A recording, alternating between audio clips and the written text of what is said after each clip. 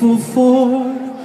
I've had a goodly share, and as I sit here in the comfort of a cozy chair, my fancy takes me to a humble east side tenement, 3 flights up in the rear, to where my childhood days were spent. It wasn't much like paradise, but myth, the dirt and all.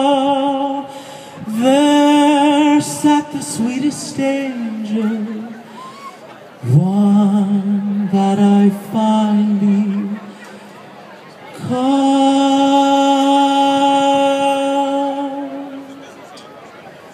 my Yiddish mama. I need her more than ever now. My Yiddish mama, I'd love to kiss her wrinkled brow.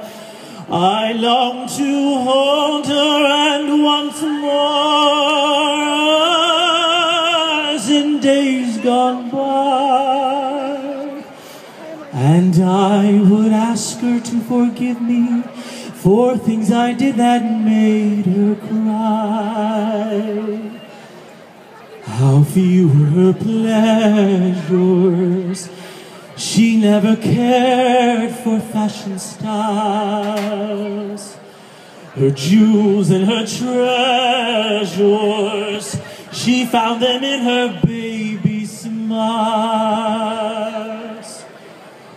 And I know that I owe what I am today to that dear little lady, so old and gray, to that wonderful Yiddish mama.